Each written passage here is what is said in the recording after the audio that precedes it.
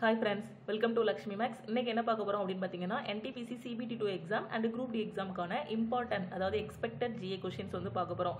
ஓகேவா, இது எல்லாமே previous year GA questions base பண்ணி எடுத்ததுதான். ரொம்பவே யூஸ்ஃபுல்லா இருக்கும். ஏனா ரயில்வே பொறுத்த வரைக்கும் ஜெனரல் அவேர்னஸ்ல நிறைய questions வந்து அப்படியே ரிப்பீட் ஆயிட்டே இருக்கும். சோ நம்ம வந்து ஒரு 1000+ GA questions வந்து important questions வந்து கவர் பண்ணலாம். கண்டிப்பா இதுல வந்து ஒரு 25+ questions வந்து வர்றதுக்கு வாய்ப்பு இருக்கு. ஓகேவா, first question. Electronic voting machine were used for the first time in the DAS Legislative Assembly in the year 1982. Electronic voting machine வந்து எந்த legislative assemblyல கொண்டு வந்தாங்கன்னு கேட்டிருக்காங்க. கேரளாவில் எப்போ அப்படின்னு பார்த்தீங்கன்னா 1982ல. அந்த ஸ்டேட்டையும் ஞாபகம் வச்சுக்கோங்க, இயரையும் ஞாபகம் வச்சுக்கோங்க. பாப்புலேஷன் டே எப்போ அப்படின்னு பார்த்தீங்கன்னா ஜூலை 11 தான் மக்கள் தொகை கணக்கெடுப்பு தினம். அப்புறம் which schedule of Indian Constitution needs to be amended for the formation of new state? அதாவது இந்தியன் கான்ஸ்டிடியூஷன்ல ஒரு நியூ ஸ்டேட் ஃபார்ம் பண்றாங்கன்னா அது எந்த ஷெட்யூல் கீழ வரும்னு கேட்டிருக்காங்க. First schedule. Who was the Governor General of British India at the time of சதி system was declared illegal and punishable? சதி என்னும் உடன்கட்டை ஏறும் பழக்கம் வந்து தண்டனைக்குரிய குற்றமாகும் அப்படின்னு எப்போ சொன்னாங்க அப்படின்னு பார்த்தீங்கன்னா லார்ட் வில்லியம் பெண்டிங் பிரபு வந்து கவர்னர் ஜெனரலா இருக்கும்போது தான் சொன்னாங்க. ஓகேவா, which country became the first cashless country in 2016? 2016ல எந்த கண்ட்ரி வந்து கேஷ்லெஸ் கண்ட்ரியா இருந்திருக்குன்னு கேட்டிருக்காங்க. ஸ்வீடன். அதுதான் ஃபர்ஸ்ட் கேஷ்லெஸ் கண்ட்ரி. ஓகேவா, ஸோ நீங்கள் என்ன ஞாபகம் வச்சுக்கணும்னா ஃபர்ஸ்ட் கேஷ்லெஸ் கண்ட்ரி எதுன்னு படிச்சுக்கணும். ஸ்வீடன். எந்த வருஷம் அப்படின்னு பார்த்தீங்கன்னா 2016. ஓகேவா, சேட்லர் கமிஷன் வந்து எதை ரிலேட் பண்ணுதுன்னு கேட்டிருக்காங்க. சேட்லர் கமிஷன் அப்படி இல்லைன்னா கல்கத்தா கமிஷன் சொல்லுவாங்க. ஸோ இது எதுக்காக கொண்டு வரப்பட்டதுன்னு பார்த்தீங்கன்னா எஜுகேஷனுக்காக. ஸோ எஜுகேஷனை ரிலேட் பண்ணுறது தான் சேட்லர் commission. Right to life and personal liberty mentioned இன், அதாவது வாழ்க்கை மற்றும் தனிப்பட்ட சுதந்திரம் அதை வந்து எந்த ஆர்டிக்கிள்ல மென்ஷன் பண்ணியிருக்காங்கன்னு கேட்டிருக்காங்க. Article 21. Underground construction off road. So underground construction of ரோடுனா என்ன பேர் அப்படின்னு பார்த்தீங்கன்னா ஃப்ளைஓவர் அல்லது எக்ஸ்பிரஸ் வேன்னு சொல்லுவாங்க. போபால் கேஸ் ட்ராஜடி அப்படின்னு ஒரு டே வந்து இது பண்ணுவாங்க, நினைவு கூறுவாங்க. இல்லைனா போபால் இண்டஸ்ட்ரியல் ஆக்சிடென்ட், இது ரெண்டுமே ஒன்று தான். ஸோ ரெண்டு வகையாக அந்த கொஸ்டினை கேட்கலாம். போபால் கேஸ் ட்ராஜடி அப்படின்னு கேட்பாங்க. அது எப்போனா 2 டிசம்பர். ஓகேவா, அதே போபால் இண்டஸ்ட்ரியல் ஆக்சிடென்ட் எப்போ நடந்ததுன்னா 2 டிசம்பர் 1984. ஓகேவா, அடுத்து against which act Mahatma Gandhi asked people to observe 6 April 1919 as a day of non-violence opposition? So Mahatma Gandhi சொன்னதை கேட்டு மக்கள் எல்லாருமே எப்போ நான் வைலன்ஸ் அப்போசிஷன் டேயா இது பண்ணாங்க, அப்சர்வ் பண்ணாங்கன்னு பார்த்தீங்கன்னா 6 ஏப்ரல் 1919. எதுக்காகன்னு பார்த்தீங்கன்னா இந்த 6 ஏப்ரல் 1919 தான் ரவுலட் சட்டம் வந்து கொண்டு வந்தாங்க. ஓகேவா, ஸோ ஹிஸ்ட்ரி பொறுத்த வரைக்கும் ஒரு நிறைய இயர்ஸ் வந்து ரொம்ப முக்கியமானது. 1919 வந்து எதுக்காகனா ரவுலட் சட்டத்துக்காண்டி. 1920 எதுக்கு அப்படின்னு பார்த்தீங்கன்னா ஒத்துழையாமை இயக்கம், நான் கோஆப்ரேஷன் மூவ்மெண்ட். அது மாதிரி 1942 எதுக்கு அப்படின்னு பார்த்தீங்கன்னா 1942 ரொம்ப முக்கியமான வருஷம். இது வந்து வெள்ளையனே வெளியேறு இயக்கம் வந்து நடந்தது. ஸோ இந்த மாதிரி ரொம்ப முக்கியமான வருஷம் எல்லாத்தையும் நல்லா ஞாபகம் வச்சுக்கோங்க. ஓகேவா, அடுத்து RBI வந்து எப்போ எஸ்டாப்ளிஷ் பண்ணியிருக்காங்கன்னு கேட்டிருக்காங்க. 1935. ஸோ மேன்மேடு ஃபைபருக்கான எக்ஸாம்பிள் என்னன்னு கேட்டிருக்காங்க. ஒரு 4 ஆப்ஷன் கொடுத்து rayon, silk, linen, ஜூட்டு. So man-made ஃபைபருக்கு example வந்து ரேயான். நேஷ்னல் டெக்னாலஜி டே வந்து ஒவ்வொரு வருஷமும் அவங்க வந்து அப்சர்வ் பண்ணுறாங்க. எதை நினைவு கூறும் வகையாக அந்த நேஷ்னல் டெக்னாலஜி டே வந்து நம்ம வந்து இது பண்ணுறோம், ஒவ்வொரு வருஷமும் கம்மாமரேட் பண்ணுறோம் அப்படின்னு பார்த்தீங்கன்னா பொக்ரான் 2 வந்து நினைவு கூறும் வகையில் தான். ஓகேவா, name the first electronic digital computer of the world. So வேர்ல்டுலே first electronic digital கம்ப்யூட்டரோட பேர் என்னன்னு கேட்டிருக்காங்க. ENIAC. which hormone regulates the blood sugar level in the body? நம்ம பாடியில் உள்ள blood sugar வந்து எந்த ஹார்மோன் வந்து ரெகுலேட் பண்ணுறதுன்னு கேட்டிருக்காங்க. Insulin. founded the Tattva Bodhini Sabha to propagate Ram மோகன் ராய்ஸ் ஐடியாஸ். அதாவது தத்வா போதினி சபா அப்படிங்கிறவர் வந்து யார் கொண்டு வந்தாங்கன்னு கேட்டிருக்காங்க. அந்த சபா எதுக்காக அப்படின்னு பார்த்தீங்கன்னா அது வந்து ராஜாராம் மோகன் ராயோட ஐடியாவை எல்லாத்தையும் மக்கள்கிட்டயே எடுத்து செல்றதுக்காக, பிரச்சாரம் பண்ணுறதுக்காக கொண்டு வந்தது தான் இந்த தத்வா போதினி சபா. ஓகேவா, அதை கொண்டு வந்தவர் யாருன்னு பார்த்தீங்கன்னா தேபேந்திரநாத் தாகூர். ஓகேவா, சபாவோட பேர் ஞாபகம் வச்சுக்கோங்க. அந்த சபையோட பேர் தத்வா போதினி சபா. கொண்டு வந்தவர் வந்து தேபேந்திரநாத் தாகூர். யாரோட கருத்துக்களை மக்கள்கிட்ட கொண்டு போய் சேர்க்கணுங்கிறதுக்காக கொண்டு வந்தாங்கன்னா ராம் மோகன் ராயோட கருத்துக்களை. ஸோ ஒரே கொஸ்டின்ல 3 கொஸ்டின்ஸ் இருக்கு பாருங்க. சபையோட பெயர் என்ன, கொண்டு வந்தவர் யாரு, யாருக்காக கொண்டு வந்தாங்க, மக்களுக்காக கொண்டு வந்தாங்க, ராம் மோகன் ராயோட ஐடியாவை மக்களுக்கு சொல்றதுக்காக. ஸோ இந்த மாதிரி தான் ஒரு கொஸ்டின் படிக்கும் போதே ரிலேட் பண்ணி நம்ம படிக்கணும். ஓகேவா? Who mentioned ஆத்ய கஷாஸ் as the சூப்ரிண்டன்ஸ் of different departments in the Mauryan administration. அதாவது ஆத்ய கஷா அப்படின்னா என்னன்னா அக்ரிகல்ச்சர் ரிலேட்டடாக உள்ள டிபார்ட்மெண்ட். ஸோ அதை மௌரியன் ஆட்சியில் வந்து கொண்டு வந்தவர் யார் அப்படின்னு பார்த்தீங்கன்னா கௌடில்யா. ஓகேவா? Which river is associated with துவாந்தர் falls? So எந்த ரிவர்னா நர்மதா ரிவர். இந்த துவாந்தர் ஃபால்ஸ் எங்கே இருக்குது அப்படின்னு பார்த்தீங்கன்னா ஜபல்பூர் மத்திய பிரதேசத்தில் இருக்குது. Which constitution amendment known as mini constitution gave effect to the recommendation of Swaran Singh? Mini constitution அப்படிங்கிறது எந்த கான்ஸ்டியூஷன் அப்படின்னு பார்த்தீங்கன்னா 42nd கான்ஸ்டியூஷன் அமெண்ட்மெண்ட்டை தான் மினி கான்ஸ்டியூஷன் அப்படின்னு சொல்லுவாங்க. ஸோ அது யாரோட ரெக்கமெண்டேஷனில் கொண்டு வந்தாங்கன்னு பார்த்தீங்கன்னா ஸ்வாரன் சிங்கோட ரெக்கமெண்டேஷனில் கொண்டு வந்தாங்க. ஓகேவா?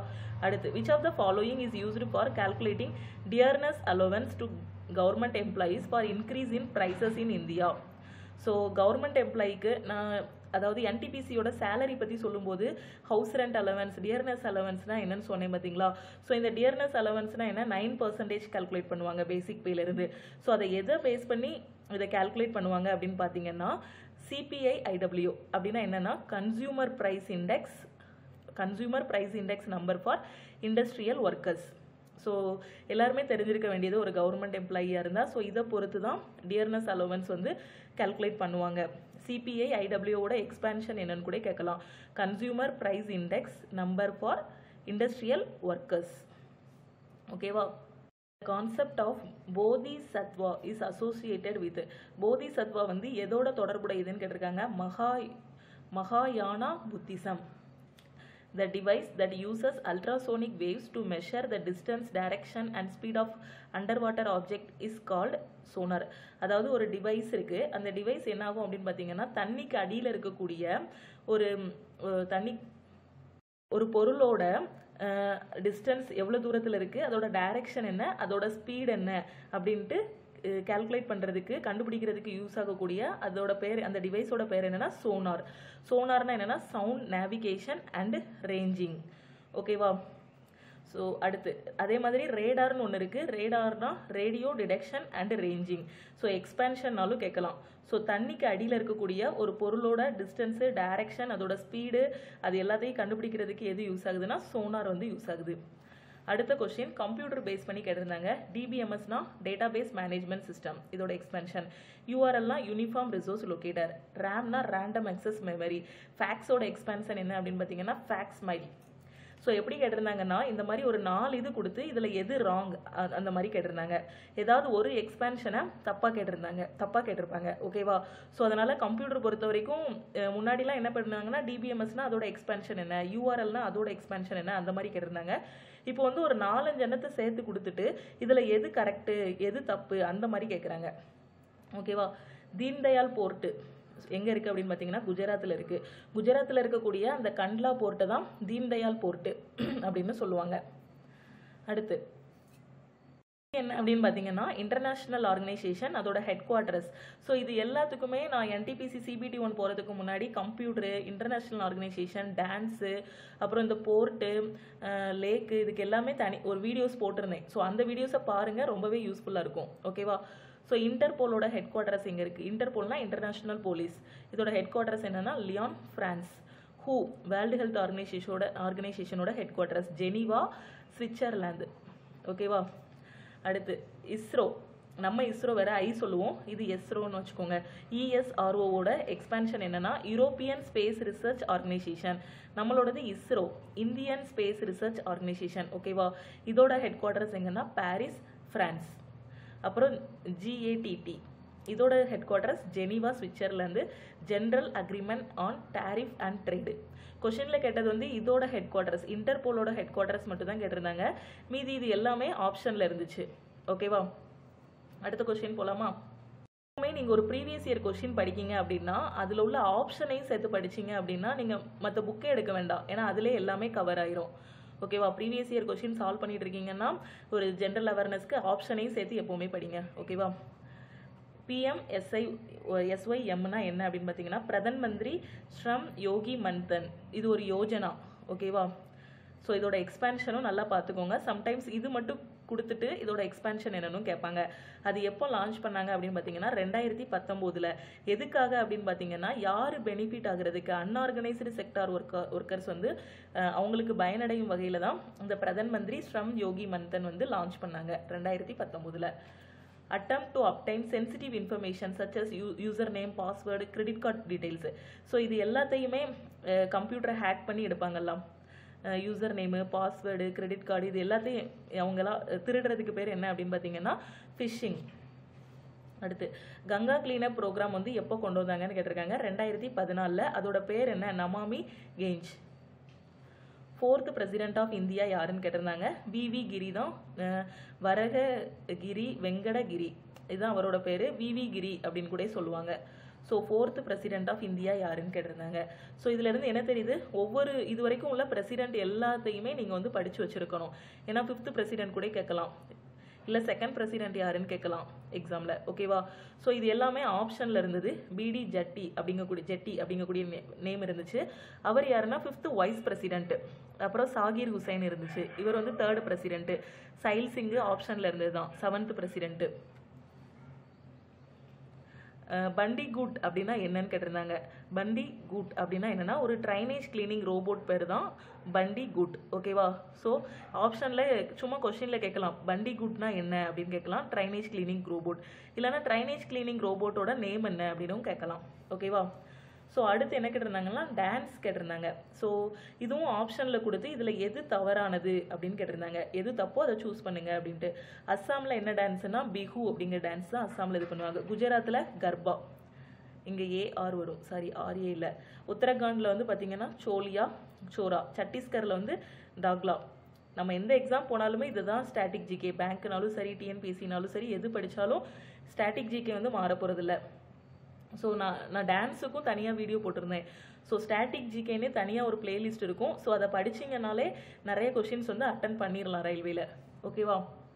Name the Punjabi Muslim who was a student of Cambridge and who coined the term Pakistan in 1933. அதாவது ஒரு பஞ்சாபி முஸ்லீம் வந்து அவர் வந்து கேம்பிரிட்ஜோட ஸ்டூடெண்ட்டு. சரியா? அவர் தான் இந்த பாகிஸ்தான், இந்த இடத்துல ஹைஃபன் இருந்துச்சு, இந்த டேர்மை வந்து 1933 வந்து அவர் தான் கொண்டு வந்தார், இன்ட்ரடியூஸ் பண்ணார். அவரோட பேர் என்ன அப்படின்னு பார்த்தீங்கன்னா சௌத்ரி ரஹ்மத் அலி. ஓகேவா? அடுத்து to neutralise the effect of formic acid injected by ant bite which among the following can be used. அதாவது இதில் என்ன சொல்லியிருக்காங்க, ஃபார்மிக் ஆசிடுங்கிறது வந்து ஒரு அமிலம். இது எதில் இருக்கும் அப்படின்னு பார்த்தீங்கன்னா எறும்பில் இருக்கக்கூடிய ஆசிட் பேர் தான் ஃபார்மிக் ஆசிட். ஸோ இதுவும் நான் ஸ்டாட்டிக் ஜிகே வீடியோவில் NTPC CBT-1 போடும்போதே போட்டிருந்தேன். ஸோ ஃபார்மிக் ஆசிட்னா எறும்புல உள்ள அந்த அமிலத்துக்கு பேர் தான் ஃபார்மிக் ஆசிட். ஸோ அந்த எறும்பு கடிக்கும் போது அந்த ஃபார்மிக் ஆசிடை சமன்படுத்துறதுக்கு, நியூட்ரலைஸ் பண்ணுறதுக்காக ஒரு இது யூஸ் பண்ணுவாங்க, ஒரு கெமிக்கல். அது பேர் என்ன பேருனா சோடியம் பைகார்போனேட். ஓகேவா? அடுத்து LCA ஃபைட்டர் ஜெட்ஸ் தேஜா. LCA அப்படின்னா லைட் காம்பேக்ட் ஏர்கிராஃப்ட். ஓகேவா? லைட் காம்பேக்ட் ஏர்கிராஃப்ட், அதோட பேர் என்ன, தேஜாஸ்ன்னு ஒன்று இருக்குது. ஸோ அந்த தேஜாஸை யார் ப்ரொடியூஸ் பண்ணாங்க அப்படின்னு பார்த்தீங்கன்னா ஹிந்துஸ்தான் ஏரோநாட்டிக்ஸ் லிமிடெட். ஹால் தான் ஹிந்துஸ்தான் ஏரோநாட்டிக்ஸ் லிமிடெட். ஓகேவா? அடுத்து NPFனா என்ன அப்படின்னு பார்த்தீங்கன்னா நேஷ்னல் பாலிசி ஃபார் ஃபார்மர்ஸ். இதை எந்த வருஷம் அப்ரூவ் பண்ணாங்க அப்படின்னு பார்த்தீங்கன்னா 2007. அப்புறம் full authority of லோக்சபாவோட full authority யாருன்னு கேட்டிருக்காங்க, speaker. Author of the book the Indian ஸ்ட்ரகிள்னு ஒரு புக் இருக்குது. அந்த புக்கோட ஆத்தர் யாருன்னு கேட்டிருக்காங்க, சுபாஷ் சந்திர போஸ், நேதாஜி சுபாஷ் சந்திர போஸ். சிப்பாய் கழகம், இந்த கொஷின் இல்லாத பேப்பரே கிடையாது. நம்ம TNPSCனாலும் சரி எப்போனாலும் சுற்றி வந்துட்டே இருக்கும். இந்த சிப்பாய் கழகம் எப்போ ஆரம்பிச்சது அப்படின்னு பார்த்தீங்கன்னா 1857. இதுக்கு இன்னொரு பேரும் இருக்குது, முதல் இந்திய சுதந்திர போர்னு இந்த சிப்பாய் கழகத்தை சொல்லுவாங்க.